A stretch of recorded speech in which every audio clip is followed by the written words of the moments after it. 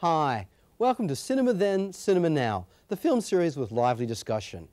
I'm your host, Jerry Carlson, and I teach cinema studies at the College of Staten Island of the City University of New York.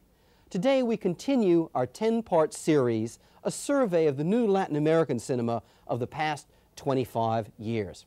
Today we have the privilege of screening Jorge Sanjinés' The Courage of the People, a rather remarkable strike film, a recreation of an actual massacre that occurred in Bolivia in 1967. If you know the film by Guillermo Pontecorvo, The Battle of Algiers, then I think you're a little bit prepared for what this film will be like. You may not be able to tell that in some ways it's not the actual events themselves. We'll be talking about the unusual narrative structure and, in fact, production technique itself of this film afterwards with today's two guests. We have the privilege of having Professor Barbara Morris of Fordham University and Susan Ryan, a well-known critic and historian of the Latin American cinema. Enjoy The Courage of the People.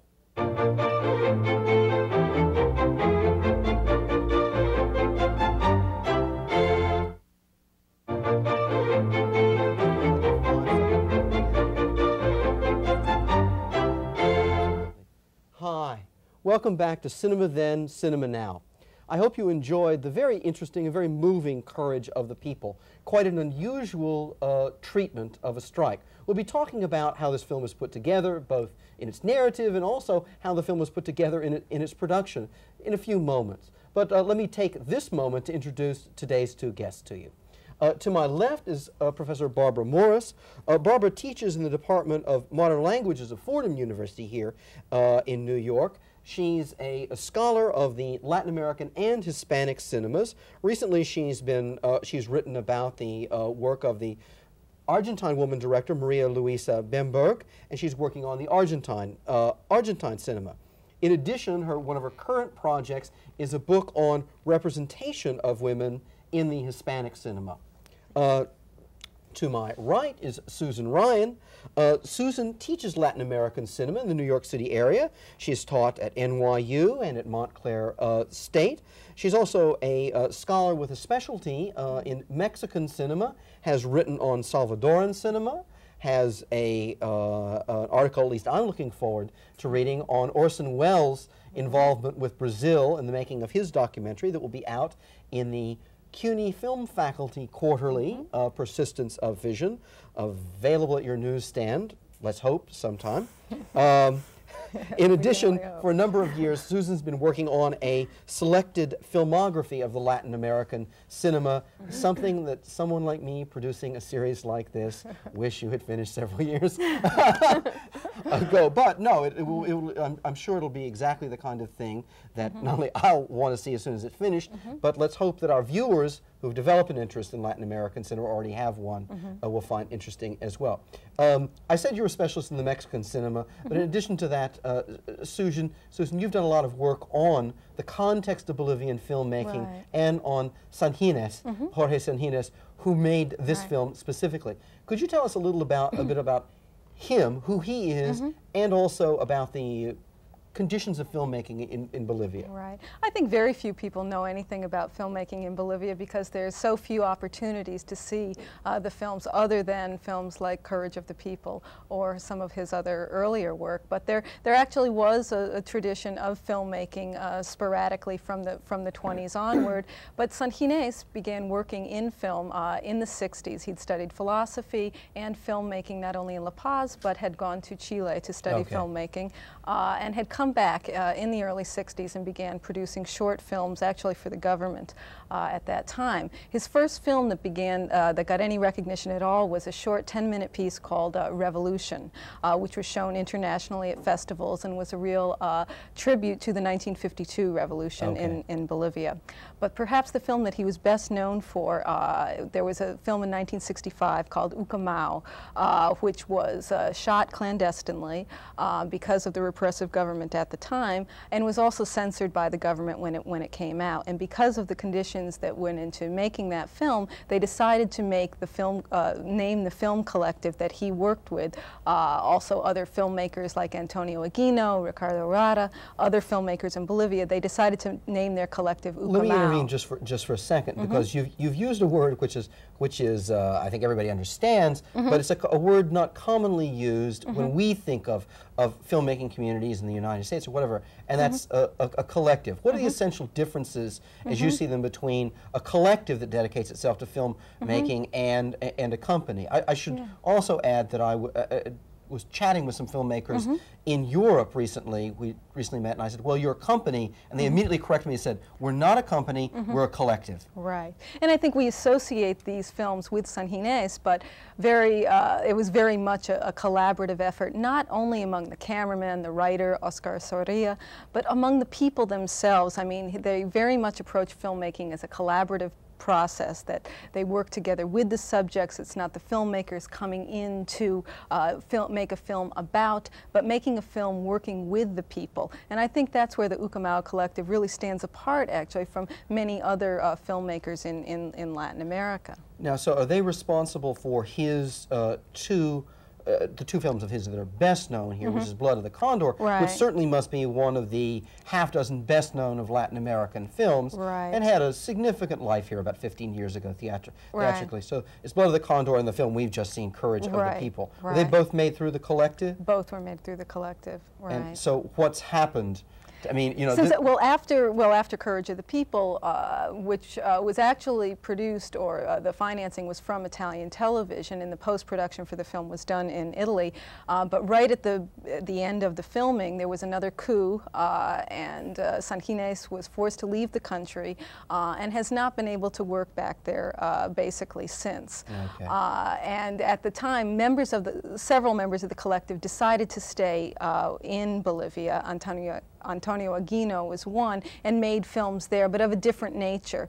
Critical, but not in the same political or revolutionary context of somebody like Sanjinés. And Sanjinés went to work in Ecuador, in Peru, and in other places in Latin America, making films also about the problems of the Indians and the exploitation of the Indian culture. Right. Well, this film has not only Indians in it, but one of the things that's very interesting about the film to me is that the collectivity of the film is defined in many ways as a collectivity of women. I mean, certainly of workers and of peasants and of women. What do you, I mean, you've done a lot of work on women in Latin American film. How does that fit in both in this film and in other contexts, Barbara? Well, from the very first scene, actually, from the first strike in the beginning sequence of the film, when the first massacre occurs, the camera shows the people en masse, but the first people that the camera zeroes in on are the women, and they're saying, we don't want to starve. So from the very beginning, we know that the women are going to be important in this film. Of course, probably for me, one of the best scenes in the film, and certainly the funniest, if we can talk about humor, any humor in this film, certainly the most ironic, if not humorously ironic, is the scene when the assistant manager comes during the hunger strike. And the women foreground, their role as women, as being passive women, by not responding to his buenos dias, and again buenos dias, and they don't respond.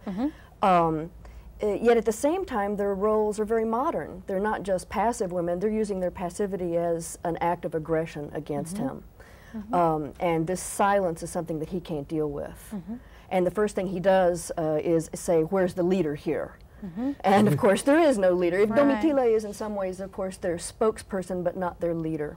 Domitila de Chungara, who is one of the individualized portraits in the film.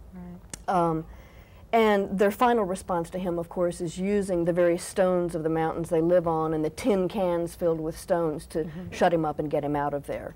Right. So the women are important as also as a force of resistance within the film. They don't use arms, they use the only arms they have, which is their passivity in this case. One of the things that's very interesting about that scene to me is that there's a double trajectory. That is from their use of passivity, traditionally conceived of as they're passive, they're women, as a force of resistance, through their activity, the vocalization of things, the fact that they are at least as articulate as he is, and he's saying exactly what it is their complaints are, and he doesn't expect that. But then the reason I say double trajectory is because, of course, he begins from this notion that these are women I condescend to, and that I use all the decorum of a male patriarchal society on them, to the fact that at the end he's making political accusations about them. He's now views them, and he has to accuse them of being something political. Right. The first thing he says when he walks in is, we have national problems to solve. You know, in other words, keeping them again on the margin, and yet what they're trying to do is foreground this problem of women who breach the gap between the personal and the public again and again. And I think also one of the great scenes in the film is that they're on a hunger strike, and yet they're nursing their children. And they are the symbols of nurturance. They go to the pulperia, to the grocery store, and there's no food, and they say, how do we feed our families, how do we feed our children? And so they point up again and again the ironies, and as you say, he's a patriarchal voice in the film. They are, of course, the resisting voice to this. And they're very much representative of the community kind of resolution of this problem, the fact that it's not just individuals that are struggling. We really get to know very few of them individually or as individual characters, that it's really a community problem, and in order to resolve it, or they have to work together and pull together as a community. You know, that's very interesting, because it does bring up a question of the organization of a production, because anybody who's ever been involved with a film production knows that they're highly, they must be, because they cost a lot of money, even low budget, they're highly organized, but that tends to mean that there's a strict hierarchy of command that perhaps the Marine Corps would envy, you know, in certain instances. But that's not how this film was made, as I understand it. No, it was very much the writers would interview all of the people that had been involved or had been witnesses to the original massacre. I mean, this was a very specific historical moment that they're talking about, and even though we can extrapolate and say it also represents the many other massacres that have occurred against the miners and against other Bolivians, it was a very specific event that had a lot of political repercussions at the time in 1967.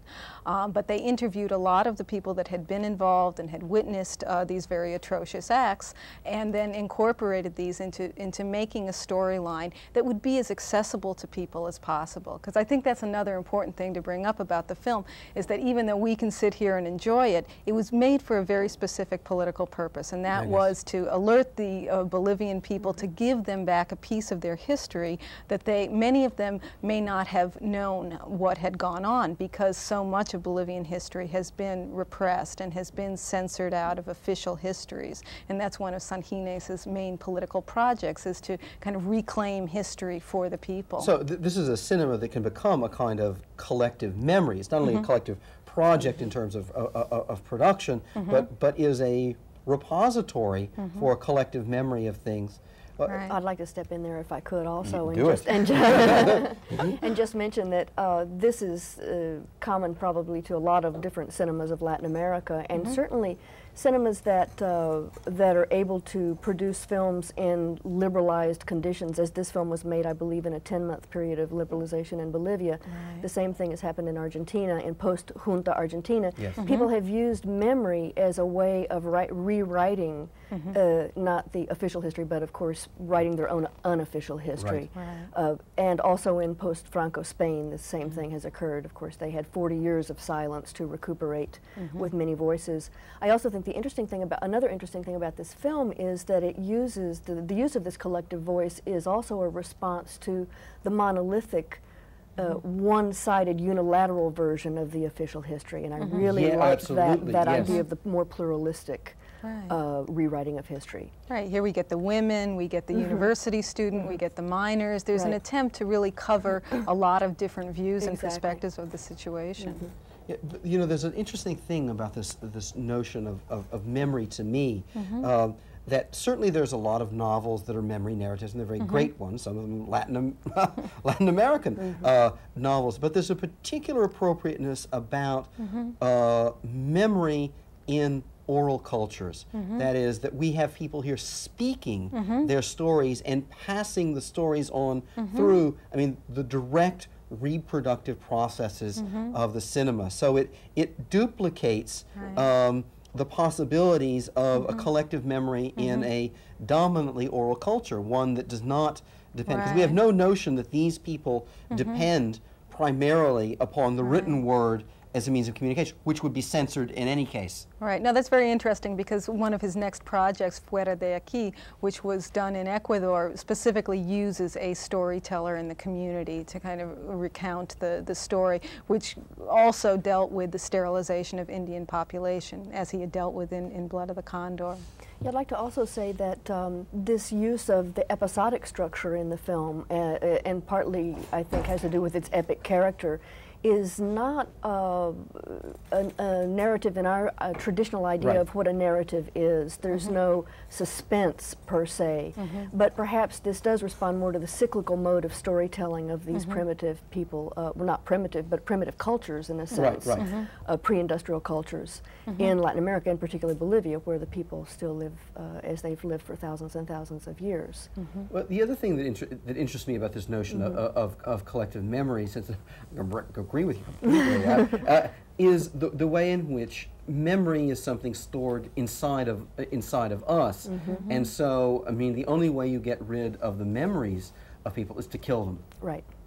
Okay, because I mean you can burn books, you can do other things, but then if people tell their stories, and everybody, and that's one of the things I like about the episodic structure of this film, is that while they're all united in the experience of their class, of their situation, yet there are all the stories that dwell within the people themselves. And that they've recreated in this film, since so much of the film was done on the basis of improvisation, I presume that they've put a lot into the telling of the story.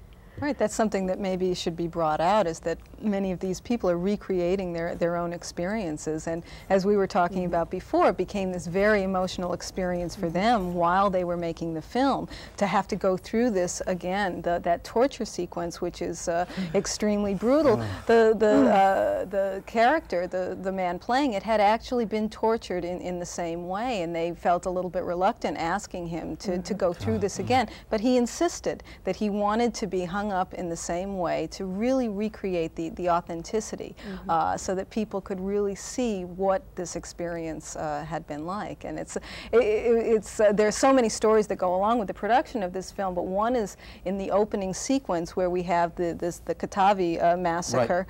Apparently some of the crew was so upset by it, because people were reliving this in such an emotional way, that many forgot to load their cameras, and you know, we're completely taken up with events. Luckily they had a number of cameras, and so we're able to capture the whole thing, but it became this way of kind of exercising, you know, by living through it again. But see, that's interesting, because there's a great deal of revolutionary cinema from Latin America, but also from other places, that wants to, through documentary means, recreate events. But I would say there's a general tendency that this film goes against, and that is to include the so-called distancing devices. I mean, making sure that you get involved and then you hold back and you analyze it in traditionally in a dialectical manner, understanding historical forces. This film doesn't work that way. No, because it's completely opposed to what Sanjinés is trying to do in the audience that he's trying to reach, because he'd had actually a bad experience with Blood of the Condor. In his first version of that film, it had used a much more convoluted narrative structure of using flashbacks and flash forwards, and when he originally showed it to the people, they didn't understand it, and he felt this was a real problem. them this was a film made for them, and if they didn't understand it, then he was really deficient as a filmmaker, or the collective was. Right. So he really took pains with this film to make the story, the narrative, as accessible as possible and not distance people, but to use every effort to kind of draw them into the story so that they could follow it. I'd like to make a comment on that. I kept wondering when I was watching the film why I wasn't really more emotionally involved in the film. It's certainly an extremely horrifying series of events, the first 10 or 15 minutes of the film. Yeah. Yeah. This quantitative approach that they use at the beginning of the film. First there was this massacre, then the next, and 1,000 dead, then 400 Yes. dead, then 80 dead, then so many dead, and the responsible ones are, and putting together this amazing pastiche of events that are shocking for anyone. Again, I kept wondering, well, why am I not sort of more involved in this? What's happening? And I would ask myself that throughout the film. And I realized that even though there are no distancing devices in the film, that in some ways what's happening is that all of the cathartic events are happening to the people who are making the film, and not to those of us who are watching the film. If we have catharsis, then it's through their experience of the film. And they say from one of the initial scenes, one of the narrators says, these people are not actors, or we are not actors, we will be recreating the events that occurred the night before. The night before, the night of San Juan. Right, the night of San Juan. But that also brings up a point that this is, you know, it's a film that addresses a specific audience, is made for a specific audience, for a specific political purpose, defines itself as populist. Yet we're used to another notion of populist cinema. I mean, a great populist American filmmaker, always cited, is a Frank Capra. Right. Yet the emotional relationship we have to this film versus a Capra film strikes me is quite different. Far away. And it makes me think a little bit of the John Sayles film Matewan, actually, in which I felt that neither did I have those tremendous feelings of sympathy. It was more an empathy with what was happening, and less of an emotional involvement.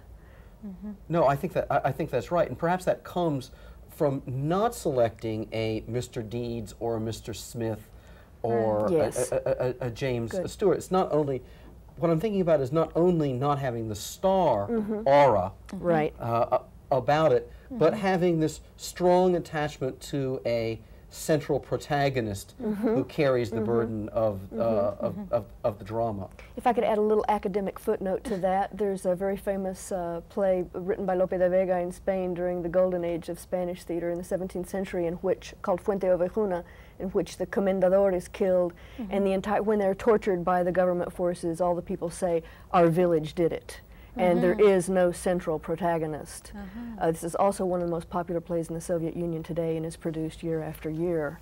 Oh, well, no. You bring, that's a very interesting point, because of course many of the Soviet films of the 1920s, Eisenstein's films, but those of other filmmakers, do not have a central protagonist. They have a collective protagonist, and it's one of the shifts for the worse, I think everybody agrees historically, is when that particular moment passed in the Soviet cinema, and then the imposition of a false populist kind of cinema that has a close identification with the protagonist and becomes so-called socialist realism.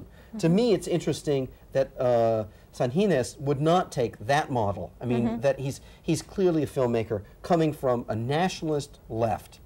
But also he knows the movements in the history of the international left as well. And so there's a whole tradition of filmmaking available in many countries, enforced, that he explicitly rejects. Right, and even what was going on in Latin America at the time. Because as I said, he's tailored his films to his audience. You mentioned this list of the names of the massacres at the very beginning, and also naming the responsible people. Because he felt it was really time to move past any kind of metaphoric use of protest, of massacre, that what the people wanted was to have those people indicted, right? That the name specifically the ones that were responsible, instead of just this kind of amorphous oppressor, that there were specific names, specific generals, the owner of the mining company, that these people should be held accountable for their actions, if through the film alone, because certainly in real terms they never were held accountable. Well, that's very interesting that the film is the only thing that, alas, historically holds them accountable, but it becomes the document of record on this, while I take it to, well, they're neither tried nor jailed, nor perhaps the official history names them as such. Right, although Barrientos, who's really indicted within the film, was killed rather mysteriously right after, well, not a couple of years after the event. But it's true, they never were tried as such. This brings up, just to perhaps expand on a point that you made, that this film absolutely rejects another mode. Well, there's one mode we've sort of talked about, and that's the mode that includes distancing devices, that puts the audience at a particular kind of analytic distance. This film brings us in, though in ways that, special ways that Barbara was just describing. But there's the other tradition, and that's this allegorical tradition. Right, right, like Latine and the Promised Land that you were mentioning. Right, which is the Promised Land, which is another part of this series where it draws on national symbols, something like the Promised Land, but it's not, you know, there's a level of generality. It may be true and it may be historical, but there's a way in which naming the names, showing the picture of the general is avoided. Right, right. But in using allegory, you have to rely upon an audience that is familiar with making those kinds of connections. And for Sanjinés, he was interested in intellectuals and the middle class and people living in the city, seeing his films and knowing that these marginal peoples existed and their problems. But his real audience were the people themselves. And if he felt that those devices would somehow alienate people or confuse them, he wasn't interested in using them. That says something very interesting about implied audience, because since so many of these really wonderful and so gifted Latin American filmmakers are products of the middle class themselves, university educated, frequently with part of their education internationally, etc., there are certain societies in which they think their primary audience is going to be a middle class and professional class who are movie going. And that's not Sanjinés' concept at all. No, no, because as I said, he'd had a very bad experience when he first went in with Blood of the Condor, that he was rejected by this community, that he wanted to make a very, moving film about their plight, their problems with the Progress Corps, this thinly veiled Peace Corps that appears in the film. But he knew that in order to reach them, he really had to speak in their own language, that it wasn't just for the people back in the city. Yeah, no, that takes us back, I think, to women and the kinds of women we see in the. We talked about this a little bit earlier. How do you locate this film within traditions of Latin American filmmaking and their representation of women? It seems that more and more in Latin American cinema that women are becoming an important, I hesitate to use the word metaphor for the Latin American experience because it tends to deny the very materiality of women's experience. And I would again use a more academic word, which is a metonymy. That is, they're almost functioning symbolically rather than metaphorically. But I think we can see this in Bemberg's films, for example, where Camila defies the forces of repression, in The Official Story, where a woman learns the truth about her adopted child's origins and therefore unravels the entire political chaos that exists underneath this smooth discourse of the official story of Argentinian history. It's happening also in Spain, and I think in a lot of, in Cuba there are famous examples. Lucia, of course, is one of the most famous examples. One way or another. One way, Sarah Gomez is One Way or Another, etc. Okay, but the interesting thing to me in watching this, is very much as the outsider, is that the variety of experiences of Latin American women, crossing from one nationality to another, but also, I mean, from one culture and organization of culture, but from one class to another as strongly. Well, we all know that's part of women's experience, that a woman's experience cuts across all race, class. We didn't even bring up Brazilian cinema, and we could talk of Chica and a lot of Iracema and a lot of other films that have to do with women as well. The women's experience cuts across all of those barriers and those lines. But specifically, I'm thinking about how the camera treats, for example, the women in this film. Do you find? Well, I think it or treats how the everyone. camera The camera works. How the camera works in the film. It certainly treats everyone from just about their eye level. The camera is almost consistently at human level. And I think the first scene you notice that in is in fact the scene when the women go to the grocery store and there's no food, and the camera circles around them as if it were one of the women trying to press in and see what's going on. So the camera, if it privileges us as spectators, it privileges us as witnesses to all of these events. Yes. It cleaves through the crowd in the introductory sequence at the massacre of Katavi, and again at the end when the massacre doesn't occur, when we have the happy ending at the end of the film, and in several other scenes. Yeah, that's one of the things I find about the film, Susan, is that while it is narratively very accessible, I mean, he's achieved that, there is, within that populist narrative, within that accessibility, there's an intricacy as well, because it's not a film where the camera shows up and is just an observer of the scene from only one position. I mean, to use the language that production people use, he has a lot of coverage of all of the events. That's quite interesting to me. Right. Well, we were talking about rejecting these other modes of filmmaking. I think that he's very much aware of a dialectical process. I mean, he was he is very clearly a Marxist. He's interested in showing the interaction of these various levels. It's not, I mean, the majority of the focus of the film is on the Indians, but we do get these other aspects of the university student, for example, and you know, other kinds of factors that are entering into this one massacre.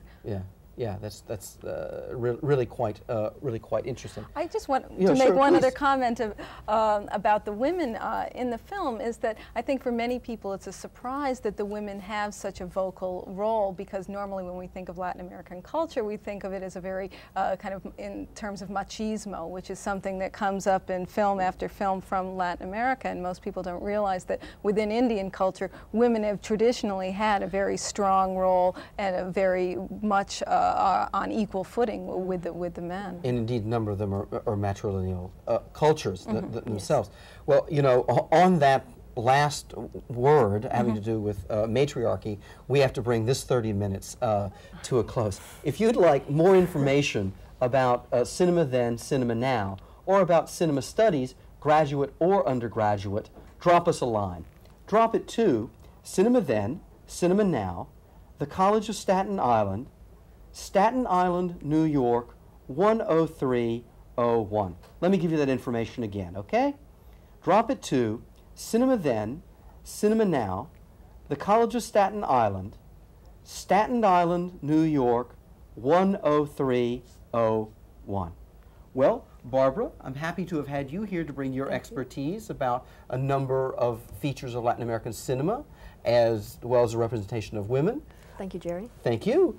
Susan, your particular expertise on Sanjinés is invaluable to a show like this. I want to thank you for being here. Thank you. Okay. As always, I hope that our thought and discussion here leads you to thought and discussion at home that you enjoy. Thanks for joining us.